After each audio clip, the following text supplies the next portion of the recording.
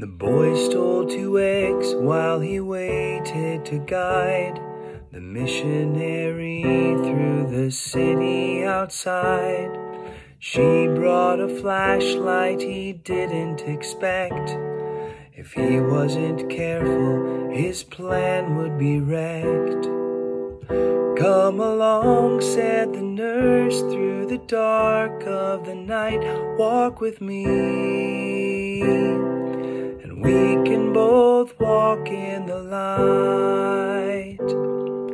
The boy took great care to keep out of the beam, so that it would not make the stolen eggs gleam.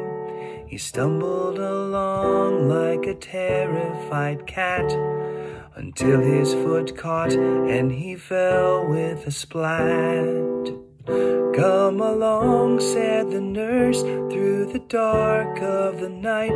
Walk with me, and we can both walk in the light." The powerful light showed knees covered in blood, broken shells on his hand, and yellow-black mud as she hurried him home to warmth and to light.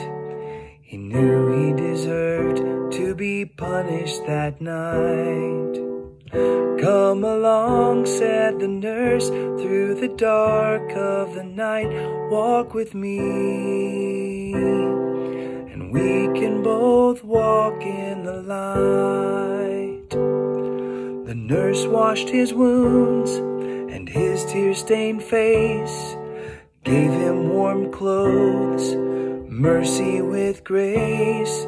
She told him if he would ask Jesus to guide, the light of the world would cleanse him inside. "Come along," said the nurse, "through the dark of the night. Walk with me, and we can both walk in the light." When they went back out, he stayed close to the light. They finished their task and returned for the night. On the mat by the fire, he sat up with a start, reached out to God and asked for a clean heart. "Come along," said the nurse, "through the dark of the night. Walk with me, and we can both walk in the light."